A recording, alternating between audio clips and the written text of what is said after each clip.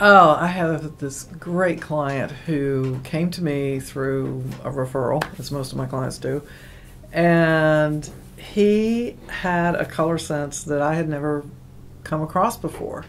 Um, People like subtle colors and subtle things, and he wanted bold, bold, bold. And I was just, at first, I was scared to death. I was just absolutely like, oh no, how am I going to handle this? And he owned two rugs, and that's all he owned. Everything else was rental furniture. And one rug was green, deep, deep green, emerald green with touches of maroonish red in it and a little touch of yellow. The other rug was that maroon color, a lot of it, with a little touch of green and a tiny touch of yellow. And he said, I like these colors, and I also love the yellow that's in the, I forget which president it was. Anyway, it doesn't matter, but it was in the White House, and he loved this yellow. And I was like, how am I going to make this work? Well, what happened is I decided to do each room in that color. And so the living room became the yellow room with touches of red and green.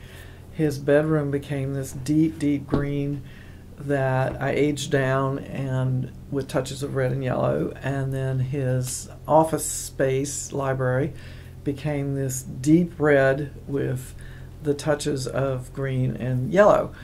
And to this day, it's the most looked at project on my site, and I'm very proud of that because we worked hard on that. But it was getting the right yellow in his room. He had some sun, not a lot, and color has to be made for that particular spot because light and the direction of light and the type of light and all that comes into play when you're picking color.